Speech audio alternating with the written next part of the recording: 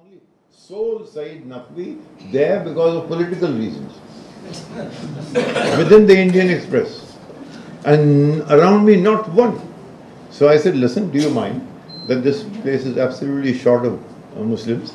So I'm going to hire some. They said, yes, some if we get good ones. So we sat and everyone knew that Saeed Naqvi is the editor.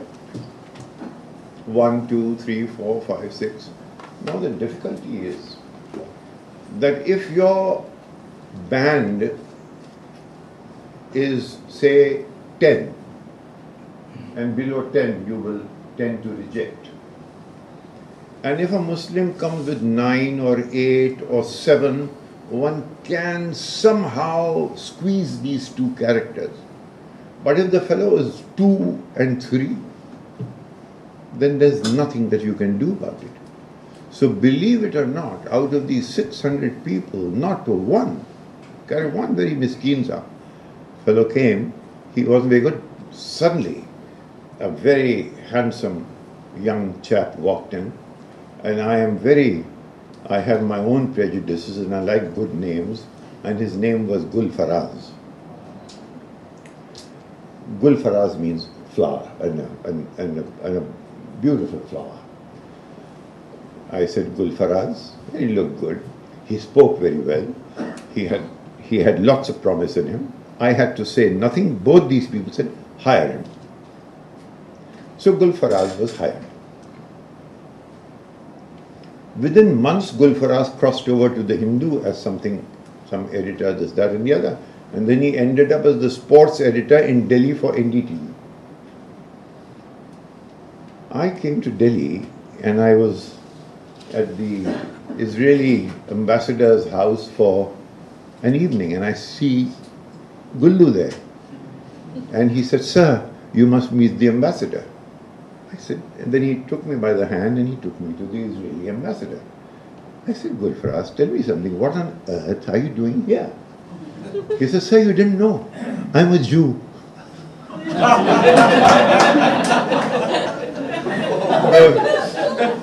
The fellow was Gul Faraz Ezekiel. He had deleted Ezekiel, come to me as Gul Faraz, and all these people, they thought they're doing Saeed Naqvi a great favor. We all clapped. Until I saw Gullu, you still see his name, Gul Ezekiel, Gul Faraz. So that's the community. So what on earth can you do? How do you include them? The other thing is, and this is a serious matter, recently there was a question of Rajya Sabha seats. All sorts of people, for reasons unknown, got in. Now there are no MPs from Madhya Pradesh, there are no Muslim MP from Madhya Pradesh, none from Rajasthan, I don't think there's any from here. And there are 4 or 5 or 6 or 7 states where there is no Muslim MP. Why? If you project a Muslim, he may be in sizable numbers, but then he tends to consolidate the Hindu vote on the other side, and that fellow wins. So therefore don't field any Muslim because it's dangerous. So you are not going to field any Muslim in any one of these states because though sizable, the result and the consequence of his candidacy is that the other side, which amazes me that it is the other side, the other side consolidates itself and the party who floats this Muslim loses. Therefore, what is the trick? The trick is not to touch a Muslim candidate. Now, if this is the state of affairs, how on earth are you going to talk of inclusive development? The problem is the cancer runs very deep. Part of it is prejudice, part of it is self-defeatism of the Muslim. A great deal of it, these 10 years of Bush years, created another kind of mentality. I'm glad to report that my own sense is that kind of anger is exhausting itself. But the situation in the neighborhood in Pakistan, in AFPAC, in Afghanistan is not very congenial and not very conducive to the health of all of us as a people, and you simply cannot, you can't wish away 150 million people at all. You will have to include them. What do you do? Proportional representation. In the first parliament, if you remember that Frank Anthony used to be the one for the Anglo-Indians, one for so-and-so. Maybe you have to change the whole system. Otherwise, representative government in this country is going to be skewed because of these factors. Then you will bring in through the Rajya Sabha. Then there will be another backlash. Now, and I'll finish on this one, with this problem. There is constantly a quest, Saeed Naqvi, liberal Muslim कोई leader आप क्या नहीं है? दो चीजें. एक तो all this happens and you people don't say anything. I say everything. I do this at home. Have you got a TV camera on me? Have you given me the media? Is there any media? I mean, how do you get the Muslim reaction? Muslim reaction is if he has access to the media, he'll say it. If he doesn't, he sits at home and says exactly what you want to say, but you haven't heard him. So this media as a culprit, you have to have another. There's one suggestion that we may have a discussion on the whole issue of Kashmir. That's very important here. And the second is on the media. I have some ideas on that. I didn't hear what you said. Sorry? What are the two subjects? Kashmir and the media.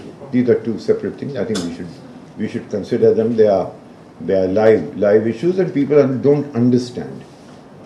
We are the only free country in the world who does not have a regular column anymore, regular columnists anymore.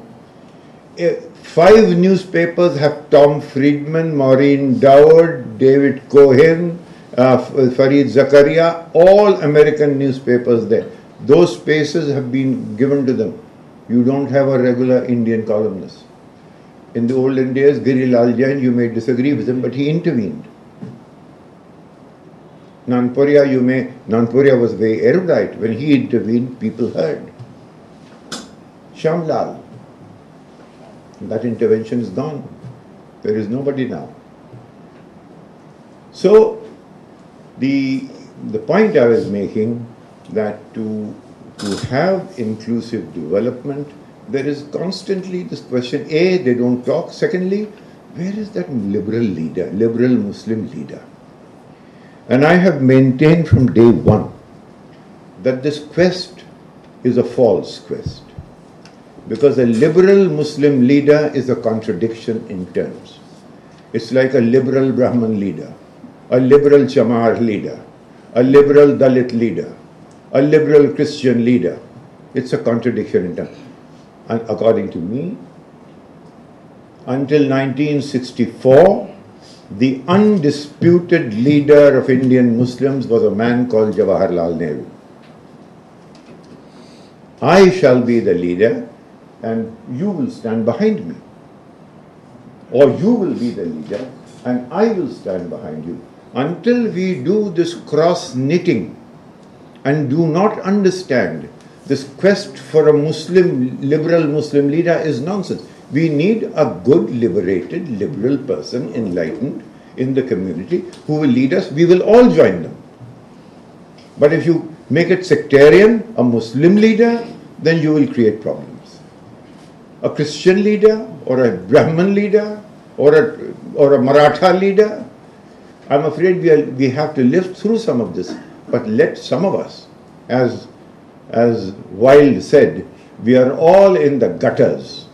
Only some of us are looking at the stars.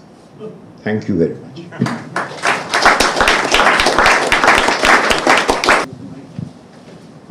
I'm Jnanesh Jathar from The Week magazine. So some time ago, Ashish Nandi in an interview to Tehelka had talked about Arabization of Indian Muslims as an emerging phenomenon. Can you please comment on this? Needs to be understood. It's not a negligible phenomenon. when the Soviets, I'll give you I'll give you the backdrop so you understand why the phenomena is there. When the Soviets occupied Afghanistan, a project was undertaken by three people. United States of America to expel the Russians, Soviets. Saudi Arabia financed it so that it could, by which time the Iranian Islamic revolution had taken place, so that Wahhabi Islam in that belt would be a bulwark against Shia Islam. You follow? So there were three projects. One was the American project to expel the Soviets. Second was the Saudi project to have a Wahhabi belt in Afghanistan as a bulwark against Shia Iran. And third was Ziaul Haq. He said, my God, this is the time. Exactly all that nonsense that I've been speaking about our composite culture, about our, my God, I mean, in my village, there is a, there's a thing called Sohar. Sohar is a song sung during, when a woman is in confinement. The song is, Allah Mia, Hamre Bhaiya ka diyo Nand Lal. Oh my Allah, give my brother a son like Lord Krishna. Now, Ziaul Haq said all this Ganga Jamni Tamasha, it dilutes our Islam. It will always keep us in the cultural thrall of Hindustan. So how to disengage ourselves from the magnetic pull of this composite culture in India. Those, therefore, who destroy this composite culture are actually fulfilling Ziaul Haq's agenda. You get my point? Ziaul Haq thought that by creating this Wahhabi Islam in Afghanistan and bringing it into Pakistan, Pakistan will become a West Asian country and not a South Asian country. The idea was to culturally tear us apart, disengage us from the Pakistan from us. Yeah. That is the project which has certainly gained in Pakistan.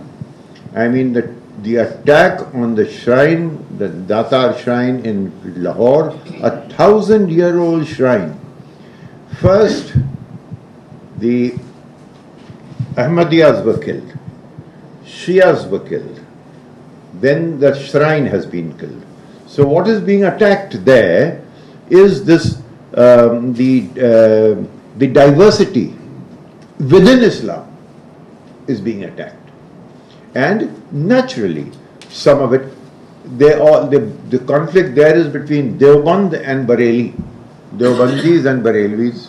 This is what they tell you. Abhay, Deoband happens to be near Muzaffarnagar in UP. It is a seminary there. So this was never the project of Deoband, but this was certainly the project of Ziaul Haq, and it has been the project of Jamaat-e-Islami in Pakistan. So therefore, that by a process of osmosis, if it gets through, we have to be, shall we say, on alert.